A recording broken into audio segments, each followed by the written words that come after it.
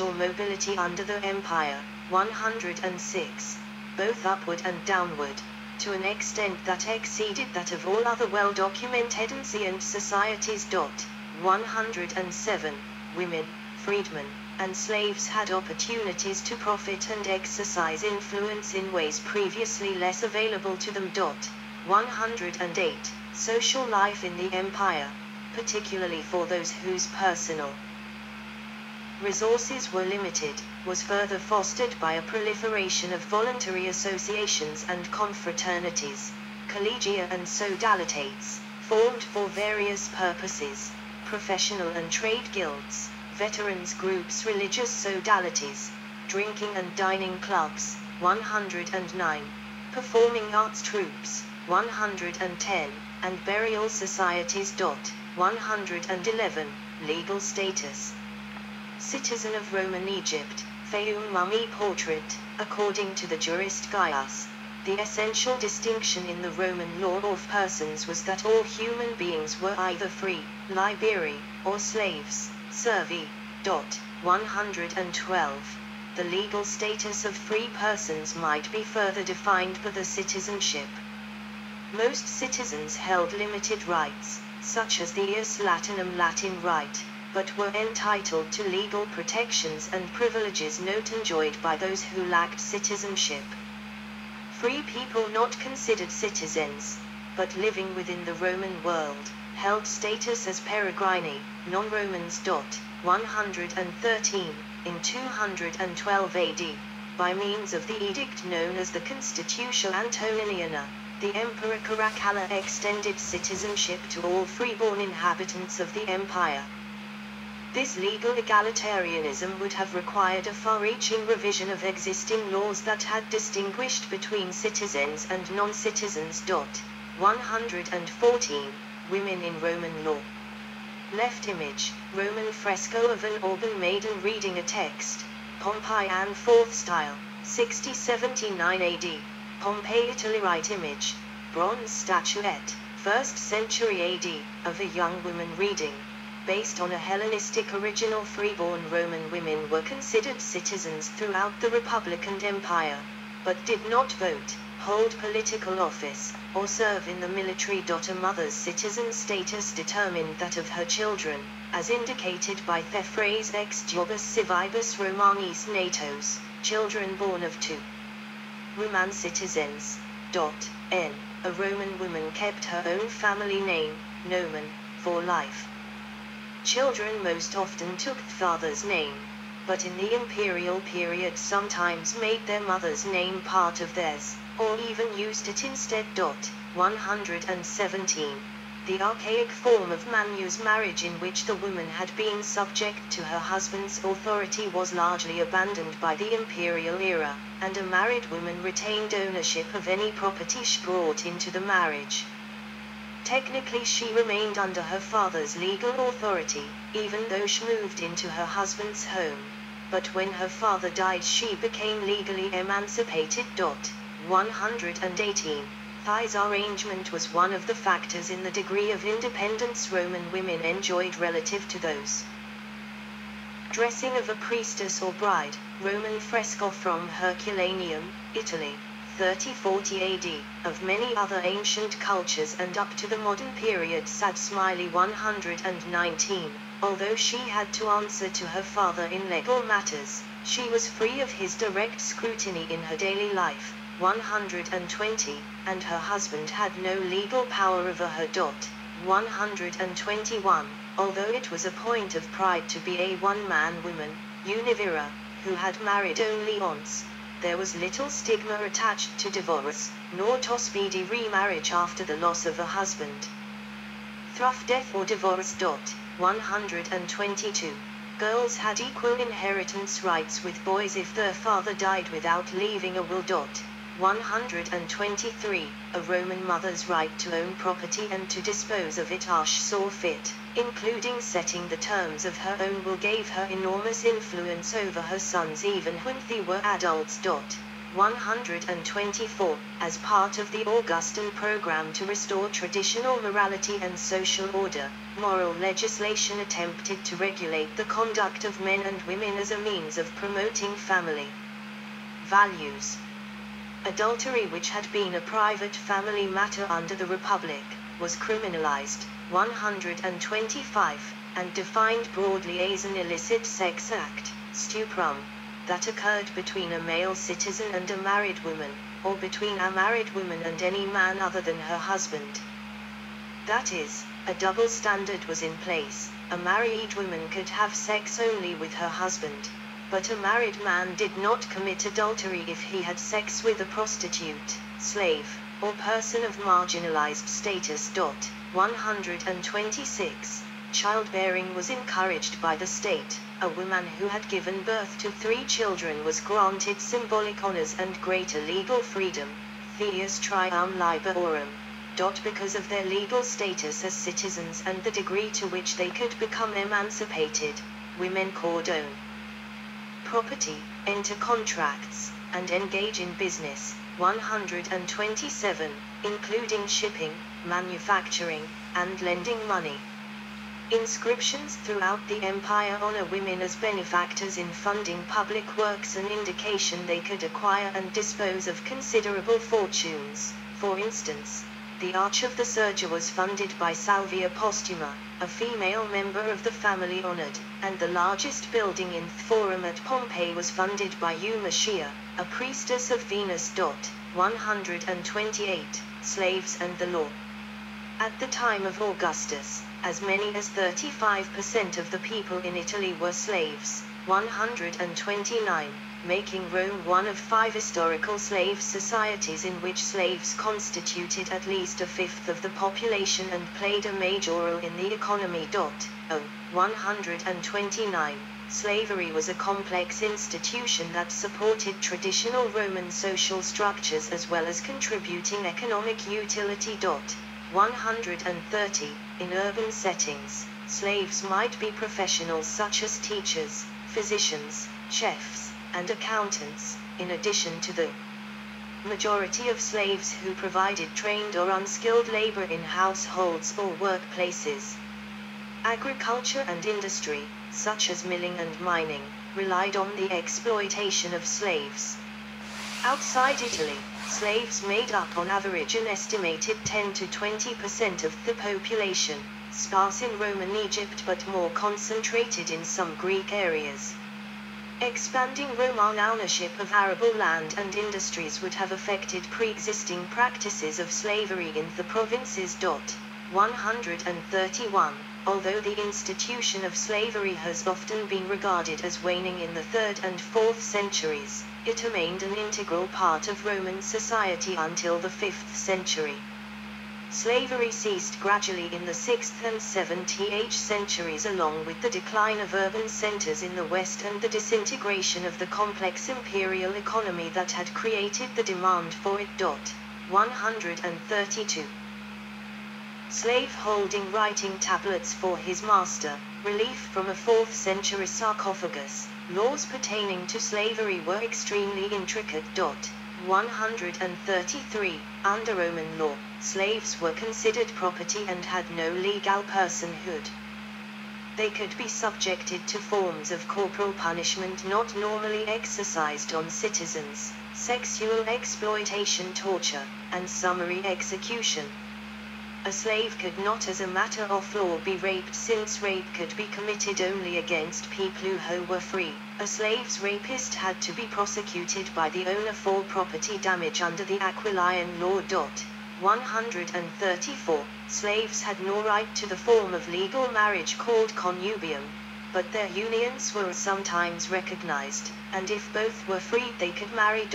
135. Following the servile wars of the Republic, legislation under Augustus and his successors shows a driving concern for controlling the threat of rebellions through limiting the size of work groups, and for hunting down fugitive slaves. 136. Technically, a slave could not own property. 137. but a slave who conducted business might be given access to an individual account or fund, peculium, that he could use as if it were his own. The terms of this account varied depending on the degree of trust and cooperation between owner and slave. A slave with an aptitude for business could be given considerable leeway to generate profit and might be allowed to bequeath the peculium he managed to other slaves of his household.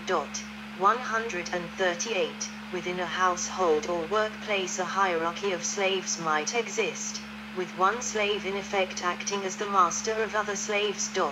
139. Over time, slaves gained increased legal protection, including the right to file complaints against their masters.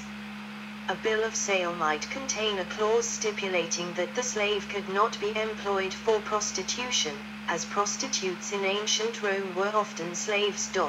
140. The burgeoning trade in eunuch slaves in the late 1st century AD prompted legislation that prohibited the castration of a slave against his will for luster gain. 141. Roman slavery was not based on race. 142. Slaves were drawn from all over Europe and the Mediterranean, including Gaul, Hispania, Germany, Britannia, the Balkans, Greece. Generally, slaves in Italy were indigenous Italians. 143, with a minority of foreigners, including both slaves and freedmen, born outside of Italy, estimated at 5% of the total in the capital at its peak, where their number was largest. Those from outside of Europe were predominantly of Greek descent, while the Jewish ones never fully assimilated into Roman society, remaining an identifiable minority.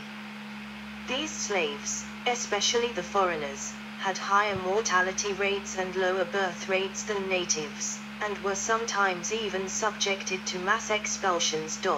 144. The average recorded age at death for the slaves of the city of Rome was extraordinarily low, 17.5 years, 17.24 males, 17.94 females. 145. During the period of Republican expansionism, when slavery had become pervasive, war captives were a main source of slaves. The range of ethnicities among slaves to some extent reflected that of the armies Rome defeated in war, and the conquest of Greece brought a number of highly skilled and educated Slavs into Rome. Slaves were also traded in markets and sometimes sold by pirates. Infant abandonment and self-enslavement among the poor were other sources. 146. Vernae, by contrast, were home-grown slaves born to female slaves within the urban household or on a country estate or farm.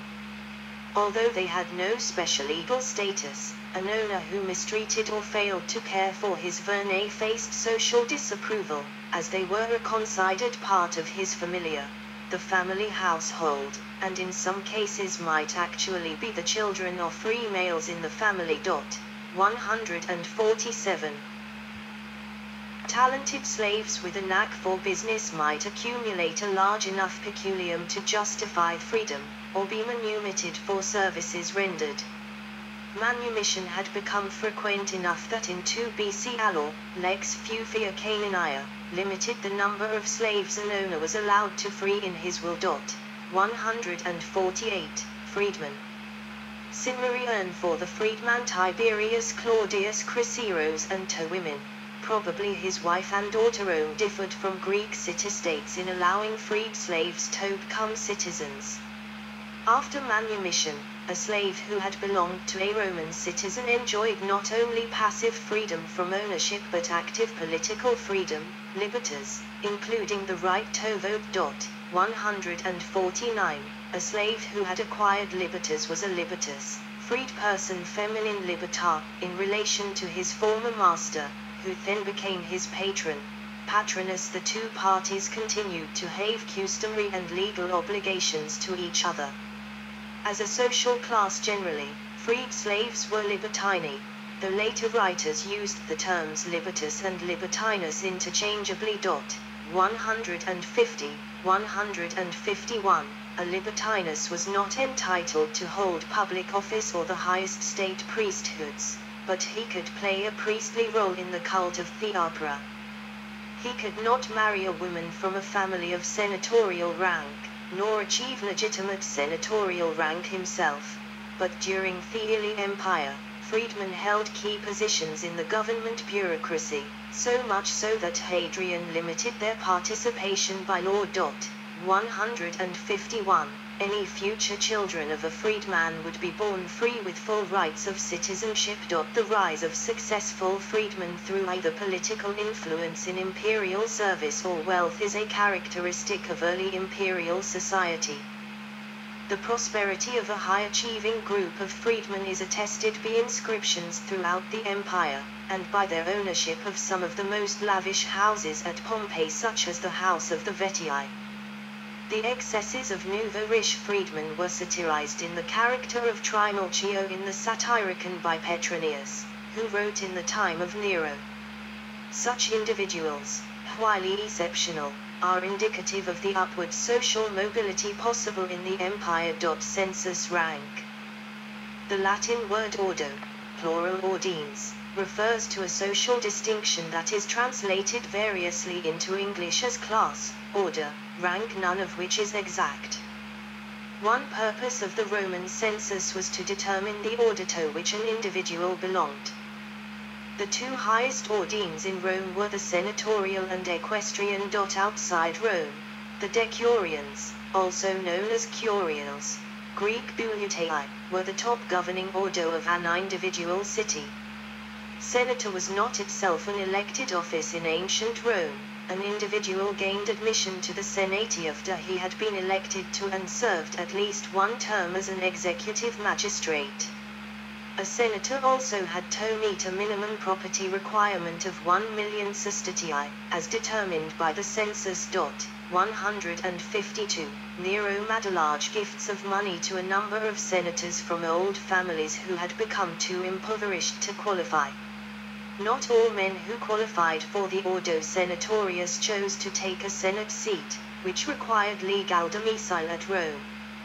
Emperors often filled vacancies in the 600-member body by appointment.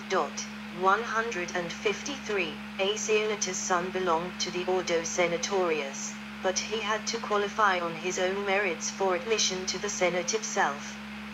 A senator could be removed for violating moral standards. He was prohibited, for instance, from marrying a freedwoman or fighting in the arena. 154. Fragment of a sarcophagus depicting Gordian III and senators. 3rd century. In the time of Nero, senators were still primarily from Rome and other parts of Italy, with some from the Iberian Peninsula and southern France. Men from the Greek-speaking provinces of the east began to be added under Vespasian. 155. The first senator from the most eastern province, Cappadocia, was admitted under Marcus Aurelius. P. By the time of the Severan dynasty, 193–235, Italians made up less than half the Senate. 157. During the 3rd century, domicile at Rome became impractical, and inscriptions attest to senators who were active in politics and munificence in the homeland. Patria. 154. Senators had an aura of prestige and were the traditional governing class who rose through the cursus honorum, the political career track, but equestrians of the empire often possessed greater wealth and political power. Membership in the equestrian order was based on property. In Rome's early days, equites or knights had been distinguished by their ability to serve as mounted warriors, the public horse, but cavalry service was a separate function in the empire. Q. A census valuation of 400,000 sesterces and 3 generations of free birth qualified a man as an equestrian. 159. The census of 28 BC uncovered large numbers of men who qualified, and in 14 AD, 1,000 equestrians were registered at Cadiz and Padua alone. 161. Equestrians was ethra for military career track, tis militia. to become highly placed prefects and procurators within the imperial administration. 162. The rise of provincial men to the senatorial and equestrian orders is an aspect of social mobility in the first 3 centuries of the empire. Roman aristocracy was based on competition, and unlike later European nobility, a Roman family could not maintain its